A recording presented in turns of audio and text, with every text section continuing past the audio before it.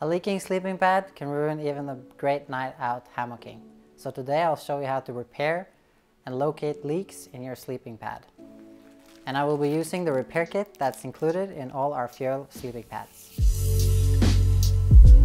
The most common method to locate a leak in your sleeping pad is to hold the pad underwater. This can be quite difficult because you either need a huge basin of water or a river. So today we will show you how to do it using soapy water. The things you need are spray bottle, soapy water, and a repair kit. Okay, so we'll cover a small leak first. One thing that's super important is to make sure that you have maximum air pressure inside the pad, so it's filled to the breaking point. And then what's easier is if that you cover different sections of the pad at the time. So for example, I take the bottom section here and spray soapy water onto one section first, and then I apply pressure on another part of the pad to see if any bubbles form on the section where I've sprayed the soapy water. So make sure you spray a lot of water onto it. And now you can actually see two leaks.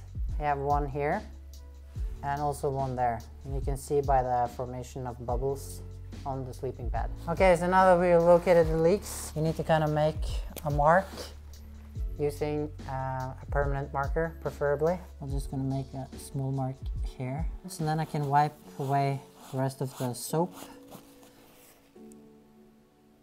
and make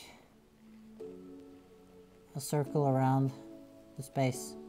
So now I know where the leak is. It's inside that circle. And I also mark the other leak. Okay, so now that we've located the leak, we need to get rid of some air from inside the pad. But do not deflate it completely so that the glue doesn't come in contact with the other side of the pad. Also, it's very important to clean the area around the leak and also make sure that it's 100% dry before you apply the glue. Since we used soapy water and we already wiped with the paper, we don't need to actually clean it again. So I think it's clean enough as is. So now we'll go ahead and deflate the pad. For small cuts and holes in your pad, you don't need the patches, you only need the textile glue that's inside to repair it. You open it up, you turn the cap around, and you pierce the protective seal that's on top of the textile glue. And then it's actually ready to use. You apply glue to the leak. And you can actually kind of smear it out a little bit. And I'll do it to the second leak as well. And then we'll have to wait for 10 minutes and repeat the process 2 times more. So that's 3 times total. And then you can re-inflate your pad and the leak will be sealed. Okay, so now we'll cover larger tears and cuts. So first, like before, we need to open the textile glue and apply over the tear 3 times. So I'll start by doing it 1 time, like this. Now we have to wait 10 minutes for it to dry before we apply it the second time, and then we have to wait 10 minutes again before we apply it the third time, and then we can go into the specifics on how to put on the patch that needs to cover the tear. Okay, so now that we have sealed the leak, we can start to trim a patch that needs to go over the sealed leak. So what you need is a scissor. I prefer a small pink one. It can be good to have a marker, and also the pouch with the repair kit inside. And since we're repairing the light side and not the dark side, we put out a white patch.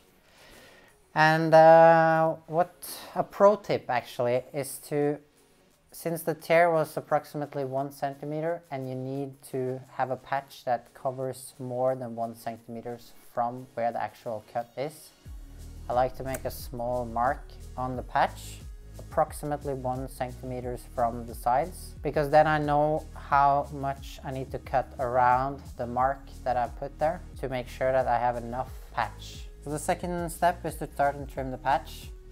When you cut, make sure that you round the edges of the patch.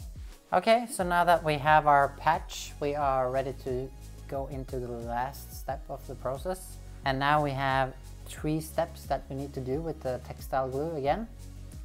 So first I take the textile glue and I apply it to where I have applied glue from before, and I try to do the same shape as the patch I have here.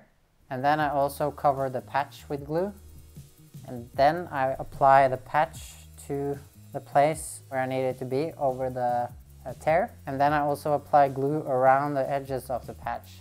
So now we waited the last 10 minutes for the glue to dry, and then we have repaired 3 leaks.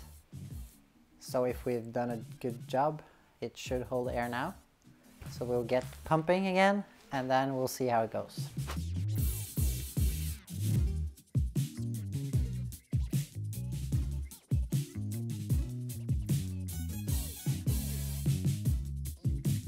Give this video a like if you liked it, and make sure to subscribe to our YouTube channel for more videos like this. Bye!